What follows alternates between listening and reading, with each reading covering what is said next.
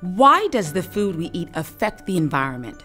When you think about it, we use a lot of natural resources just to eat. The biggest amount of land doesn't go to houses or factories, it goes to growing crops and raising animals for our food. These also use most of our water.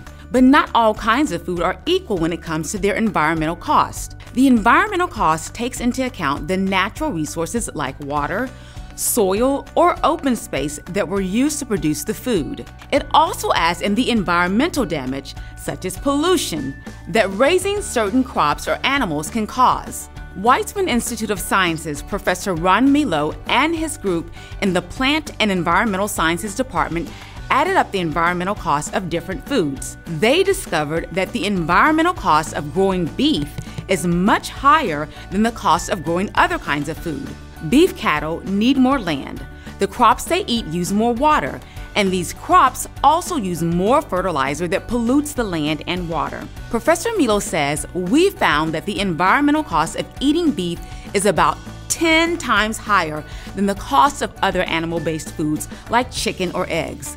By the way, scientists still don't know how we will manage in the future to feed all the people in the world without harming the environment too much.